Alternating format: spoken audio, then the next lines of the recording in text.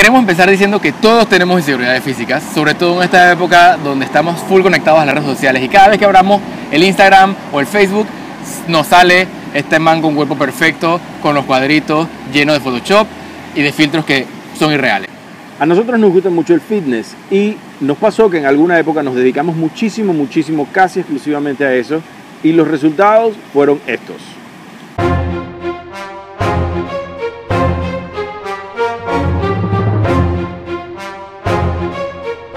Lo curioso del asunto es que hoy, mirando esas fotos, nos parece a nosotros que nos veíamos muy bien, pero también nos acordamos que en esa época, aún viéndonos así, estábamos inconformes. Lo que significa que todo está aquí. Y por eso queríamos compartir con ustedes algunas de las inseguridades que cada uno tiene de su cuerpo. Y voy a empezar yo. Número 1, por más que yo corra, adelgace y haga ejercicio, siempre voy a tener cierto grado de lonja. A mí me gusta la lonja, pero a él no le gusta. Pero a mí no, pero entonces bueno, eso es algo con lo que he tenido que aprender a lidiar. Otra inseguridad que tengo y que no he aprendido a lidiar todavía es mi nariz.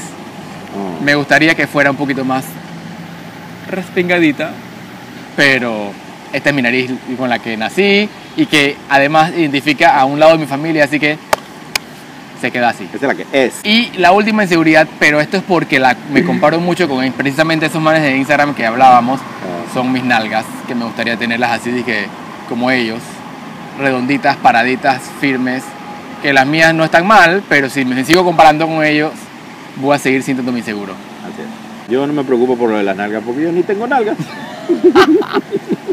Algunas inseguridades que tenía antes, que ya con el tiempo he ido asimilando. Mi estatura, siempre sentí que era muy bajo para mi edad. Hoy en día es lo máximo y me siento súper contento con mi estatura. Y la otra es que a veces me sentía muy blanco. Por eso me exponía mucho al sol y cosa que no es tan sana. Y ya hoy en día es de que embrace my whiteness. Y le ponemos filtro al video y ya. Exacto. Ya. Ok, me toca a mí. Yo tengo una inseguridad, si subo un poquito de peso o no, me da inseguridad lo de la lonja también.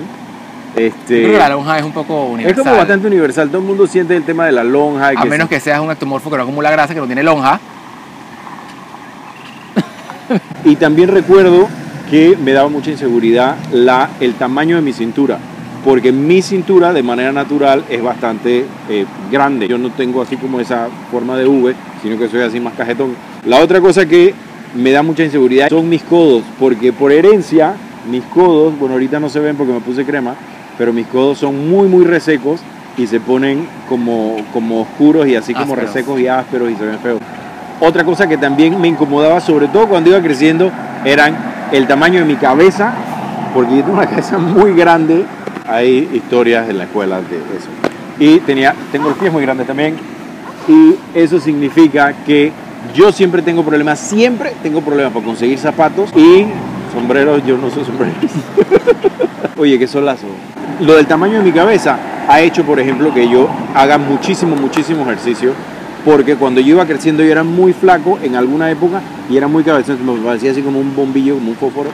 Y entonces me daba mucha inseguridad. Tenía que entrenar mucho. Las inseguridades que uno tiene sobre su propio cuerpo pueden afectar cómo uno se relaciona con otra gente y también en las parejas. Por ejemplo, si estás buscando pareja y estás inseguro con tu cuerpo, puedes pensar que no le vas a gustar a nadie y que sí, que en general te van a rechazar cuando en realidad quien te está rechazando eres tú mismo. Y si estás en una pareja y estás inconforme con tu cuerpo, la sexualidad también se puede ver afectada porque te vas a sentir un poco intimidado en explorar ciertas cosas a la hora de intimar. Además, usualmente cuando uno está inseguro con el cuerpo, anda por ahí de mal humor. Y como andas de mal humor, puedes andar irritable y eso afecta a la comunicación, afecta cómo contestas y estas cosas a la pareja. Sentirte inseguro con tu cuerpo también puede generar celos cuando tu pareja mira a otra persona o porque te puedes imaginar que está mirando a otra persona porque tú eres el issue.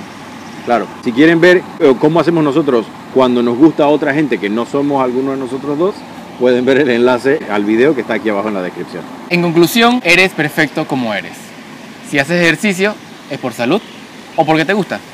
Si vas a entrenar y vas a ocuparte de tu cuerpo, debe ser porque lo amas y lo estás cuidando y no porque lo odias y lo quieres cambiar. Cuéntenos aquí abajo cómo ha sido para ustedes, si tienen alguna inseguridad que quieran compartir o que ya hayan superado, cómo hicieron para superarla. Y si les gustó el videito, denle like, compártanlo, suscríbanse al canal para no perderse los videos que vienen. Y síganos en nuestras redes sociales, Guille Tejada Y Algo Comprado. Nos Chao. vemos en la próxima, chao. y miren el aguacero. Vamos.